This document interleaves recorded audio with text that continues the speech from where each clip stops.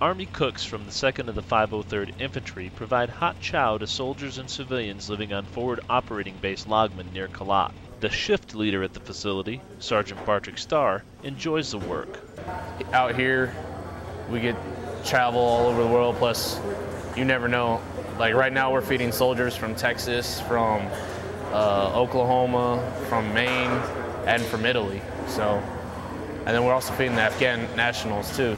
The dining facility serves approximately 1,500 soldiers a day, providing 3 hot meals in a field environment. The cooks pride themselves on offering a variety of main courses, vegetables, and side dishes not normally found while deployed. Local Afghan workers help the Army cooks to get the mission done. We have some workers in our kitchen that work with us, and they're real helpful. The language barrier, it gets complicated at some times, but we work through it, and they work with us, we work with them, and in the end, we still put out the products that need to be out. Sergeant Starr and his crew focus on providing service to make chow time feel more like home.